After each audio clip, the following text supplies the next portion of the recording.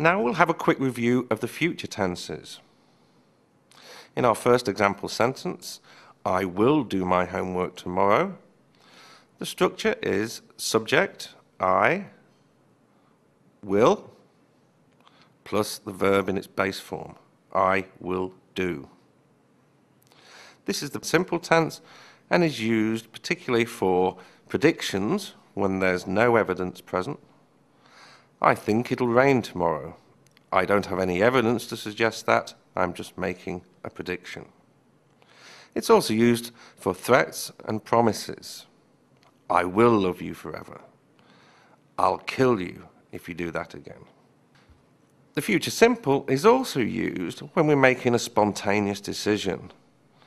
Somebody tells you your friend's in hospital, you didn't know, you say, oh, I'll go and visit her.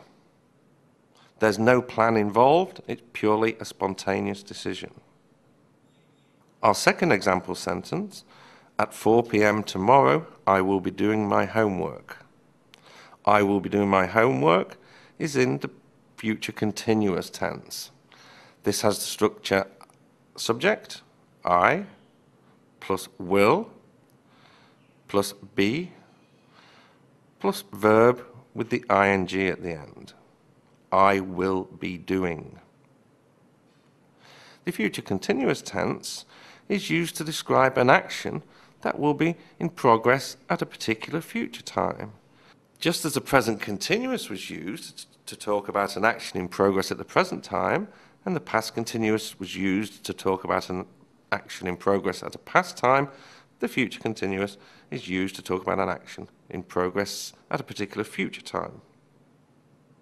Third example sentence, by 6 p.m. tomorrow, I will have done my homework.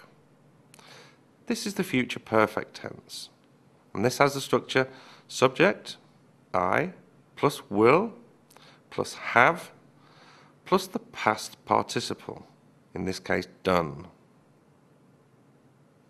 The future perfect tense is used for an action that will be completed before a point in the future. In this example sentence, the point in the future is 6 p.m.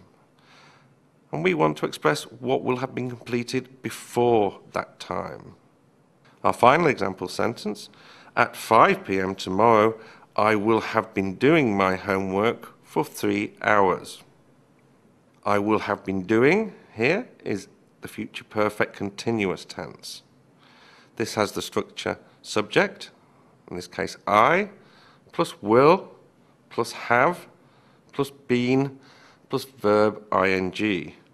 So we can see here, this is the only tense we have with 3 auxiliary verbs, will, have, and been.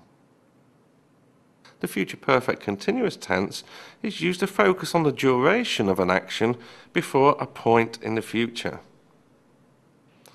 Our point in the future here is 5 p.m. tomorrow, and we want to talk about the duration of an activity up until that point. I will have been doing my homework for 3 hours up until that point.